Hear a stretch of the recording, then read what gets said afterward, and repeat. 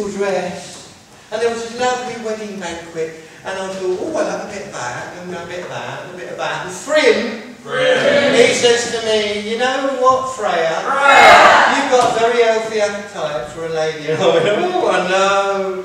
Well, I do like food. Anyway, later on he came up and said, Thrym, that was. Thrym. He came up and said, give us a kiss. And I went, oh no, Thrym.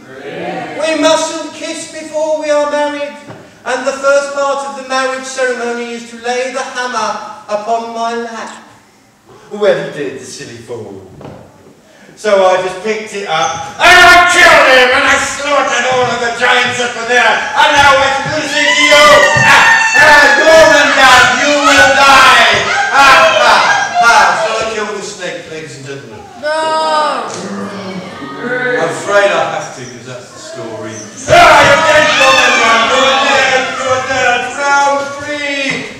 Loki versus Heimdall! Loki versus Heimdall. It's a bit weird, it's all gods on this one. Oh, yeah, I know you. Heimdall. Son, God alike, son of 9 mothers. How does that work? Haven't you got to blow your giant horn? Yes, Loki, you are right. I must blow my wonderful horn.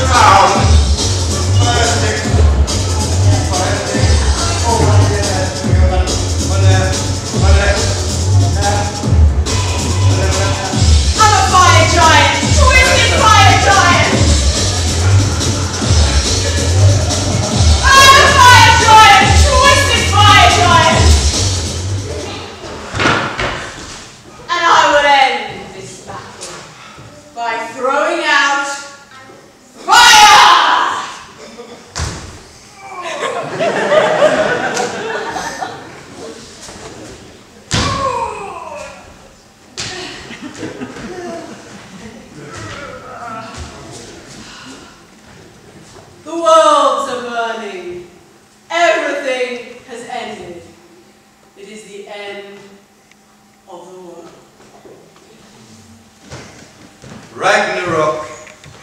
is over.